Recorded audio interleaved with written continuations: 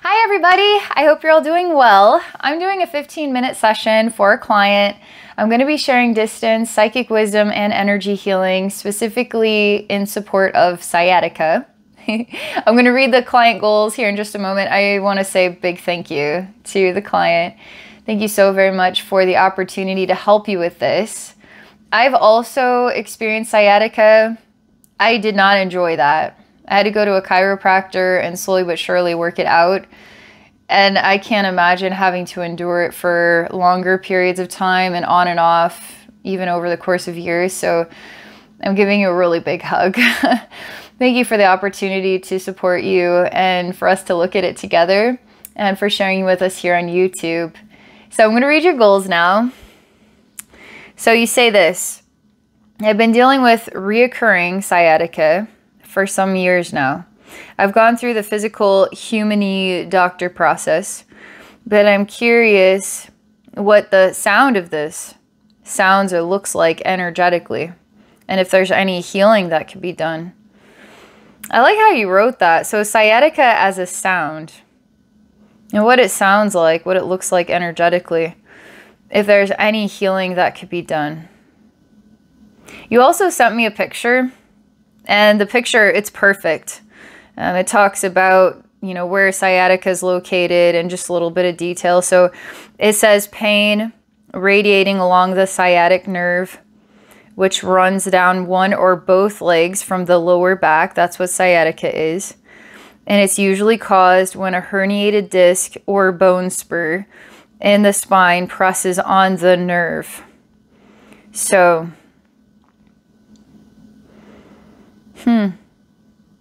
all right. Shall we get started? Shall we see what this looks like on the energy side of things? See what it sounds like and looks like? See if we can do some healing for it?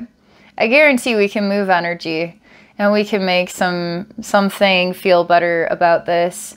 See what it's saying to you. Perhaps it's saying something. Okay. I'm going to relax and get the zone here. Okay.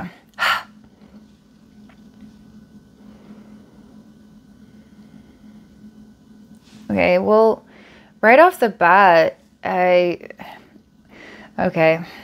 I'm trying to figure out what is the best way to explain what I just experienced. Basically, I am a human body, and there is this, it's like a magical wand like Harry Potter would have, but it's not necessarily to a tip. It's a little bit thicker at the end, and then that punctures through my nose, like I'm getting my nose pierced or something, but a huge hole is in my nose here. And then this is literally sticking out on both sides. That just totally happened. It just went like this. And I'm just in this dark, I don't know, black sand environment. So I really don't know what any of this means yet.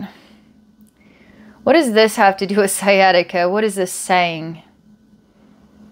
Okay, well, I remove this. And then I actually look at this object here.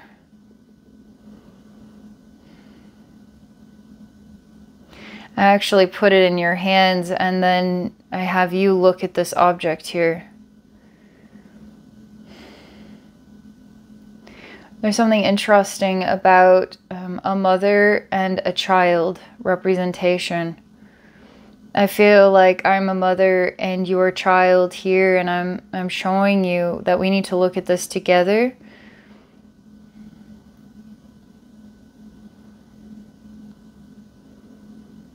And so my hands are on your hands as we both, in a way, are holding the object. Something in my heart is encouraging you to let this go.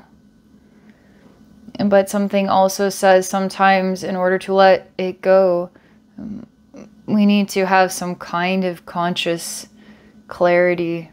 We have to decide something in our minds about it. And once we have that decision made, then we can let it go.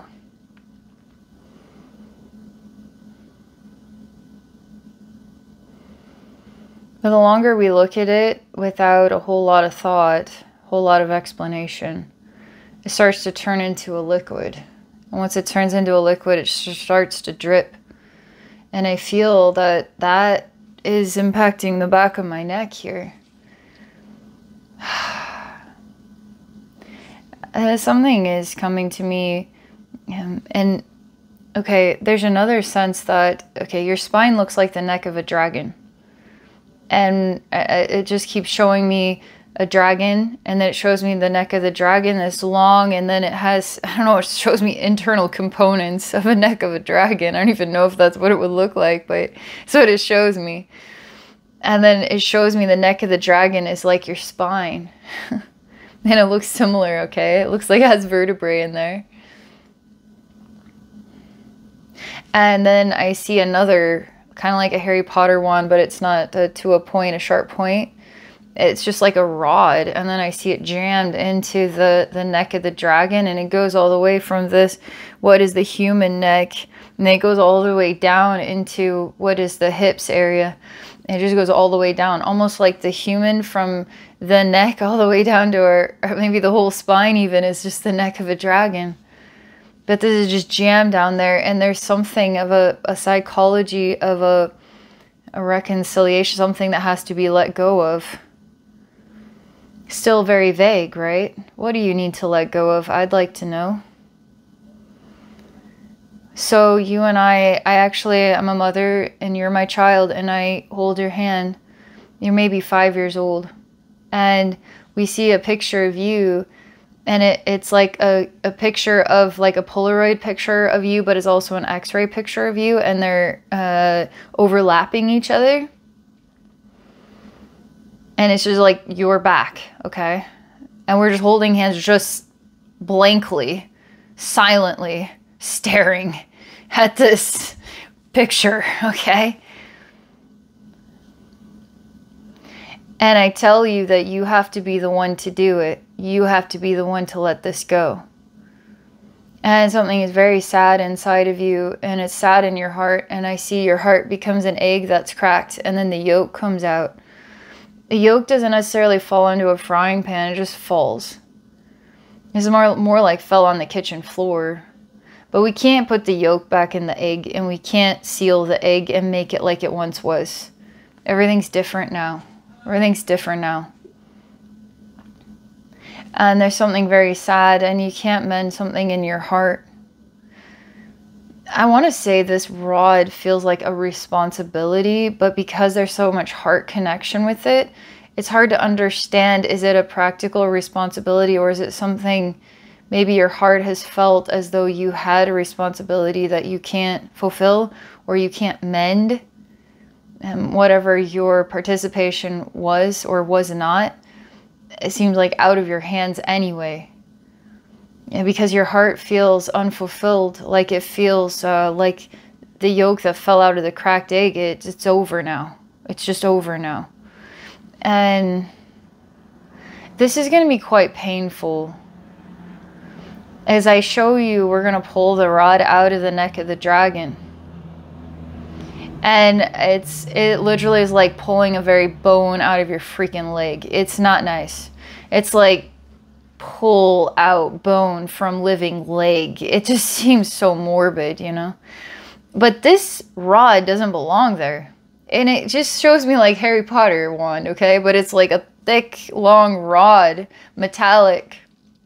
And it's rounded. It's got jagged edges or anything.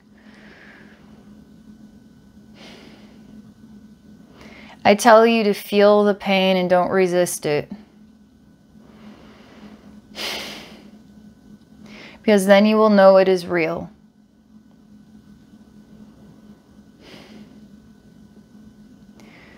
Okay, this is, I actually take my hand, and from the top of the human neck, of the dragon neck, okay, of your spine, I take this and I start pulling it out, and it's like this horrible sensation, okay?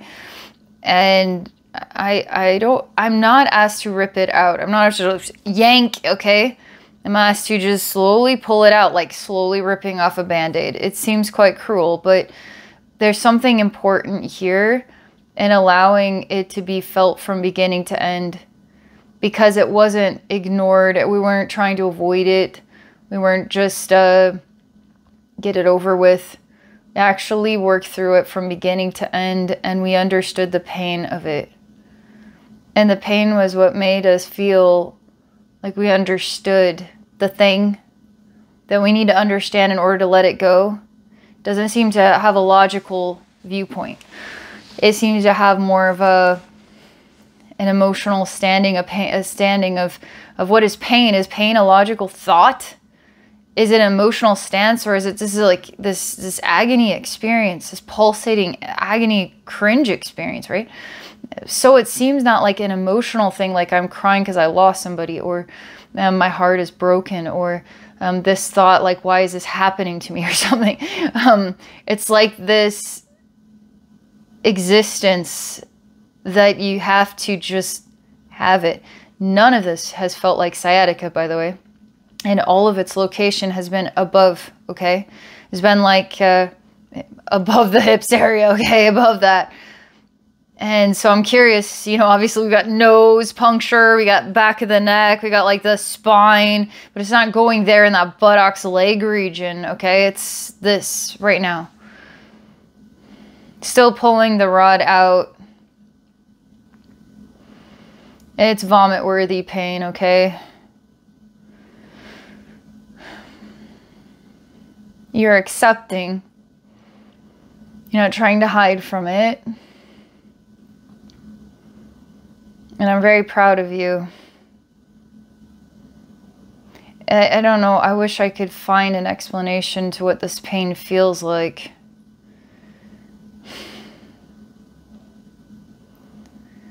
But there is scar tissue to it, so I do have to pull it, and it does rip a bit. It also feels like bones, like something dragged along bones. It's hard to breathe through it. It feels like it's taking way longer than it should. It's like a very slow train. But it's almost out. And it represents a complete moving on from the cracked egg. The yolk that fell on the floor. We can't put it back. It's just a completely moving on. And now that it's out, we're back to the scene where we're looking at this. Obviously, this one from the neck of the dragon was huge.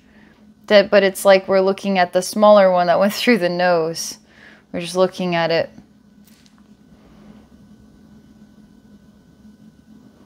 And something becomes more like a darker side of yourself, like your eyes become pitch black. You become a bit evil in a way, like this one is going to be used as a tool to hurt someone. But what I like about this is you're actually transmuting something that is not yourself. It is of something else. But in order to transmute it, it will feel like it is you. And it will surprise you. That it's just a dark, demonic sort of vibrational flicker that just needs to be one with you, you with it. And then it just lets go. And you let go of it. And it doesn't need to exist anymore. Because it's done now. Okay?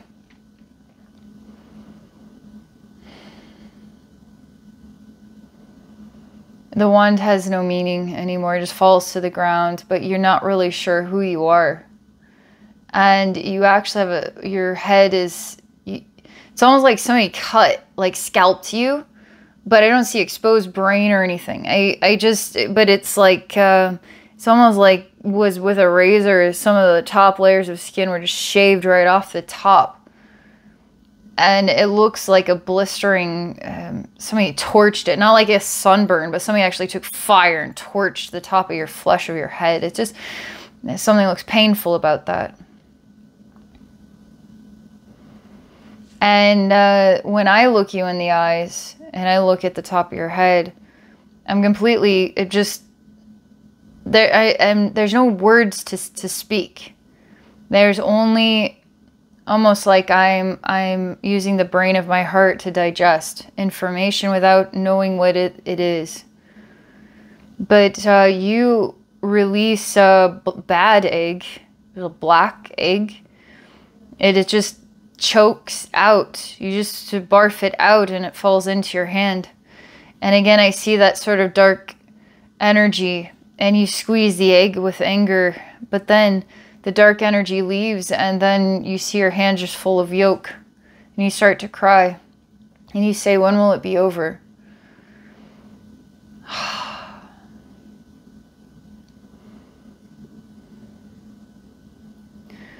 This sciatica thing is, there's a lot to it, its existence.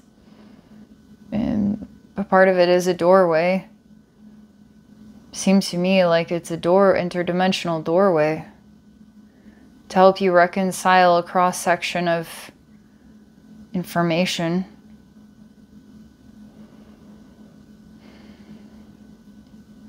I'm going to stick with this for just another minute because I feel like as we clear what is more, this has actually been easier. And you've not necessarily been on some soul level, some subconscious level, I don't know, but you've not been prepared to quite look at some very dark things that is part of the interdimensional doorway or the gateway that sciatica is providing you. And it's pretty hard to look at stuff, okay? And yes, I took the time to look at your burnt head, and it's like I'm giving it acknowledgement of its existence, and the pain was real.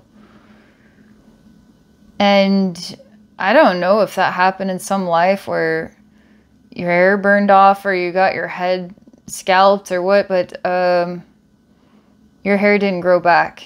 That's how I know. It remained a scab scarred space, and the hair did not grow there right. It was just, and it looks morbid, okay? And what's interesting is my response to it is when I eyeballed it and digested the information in my heart, and I accepted it. And I told you don't need to change it to make it more appealing to look at. Just let it be the memory, and let the memory be visible, and let your memories be visible. And if people point at your strange head, because in this scene you have like a burnt flesh head, let them point. Your memories are visible. And the visible memories are what makes your physical body more interesting.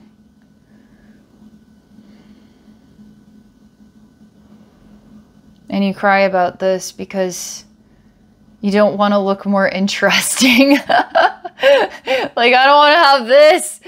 I don't want this. I say want it. Own it. It's you. Can we go down to the real location of the real pain here? Bam, when I instantly yes, the answer is yes, because I'm in a crazy other galaxy. I don't know, it's almost, is it a galaxy or is it just an energy space? Looks like stars everywhere in the distance, but it kind of takes your breath away. There's this figure 8, and it's moving blue and white light in this figure 8, okay? And it has the essence of galaxy to it, okay? And the figure 8 is something I'm supposed to fix. And sometimes you can take the figure 8 and fold it together and create like a sphere. And this is not meant to be fixed in any logical sense. It's almost like the fix is not going to be a logical one.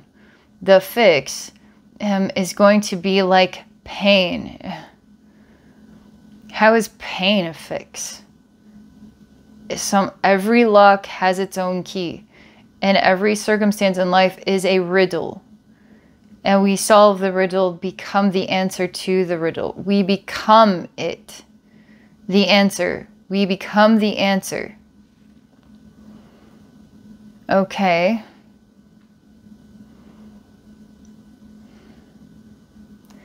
I have a smiling face here.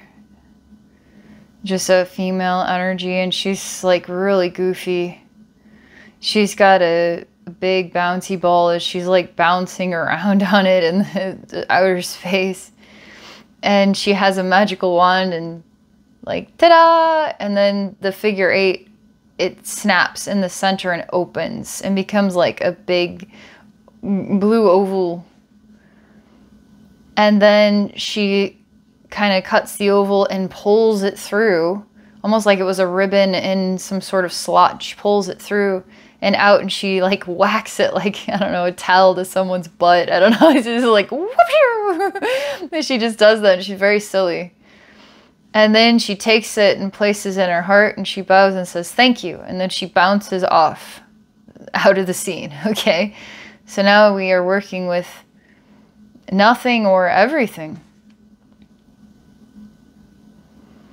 And I see that there's no pain here. And I see your consciousness is now present here. And your consciousness is like beautiful, I don't know, baby dragon, like the egg that wants to hatch. And the baby dragon is in there. And there's just something so beautiful about it. You're not broken. You didn't go splat on the floor. There seems to be echoes of memories of other lifetimes when it didn't work out right. Things that didn't work out right. And then you had to live with what you couldn't fix.